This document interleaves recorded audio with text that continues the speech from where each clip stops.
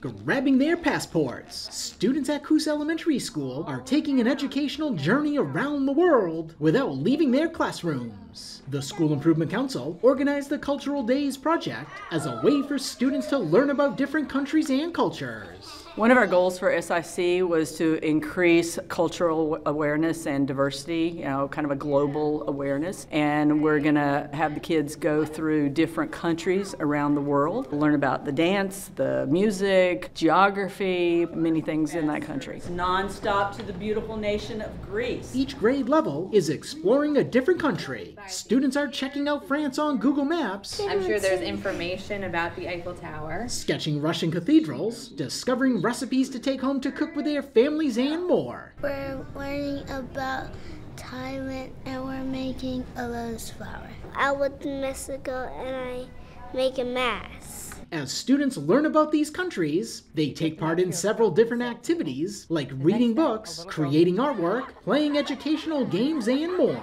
Because I like to learn about the world, and I think we should learn this because it's more fun. It's a better way to educate kids. This passport project will continue each school year, allowing students to explore many different countries and cultures. The project runs from pre-K through 5th grade, so if we have a student that's here for that whole time span, they will get to visit 21 countries.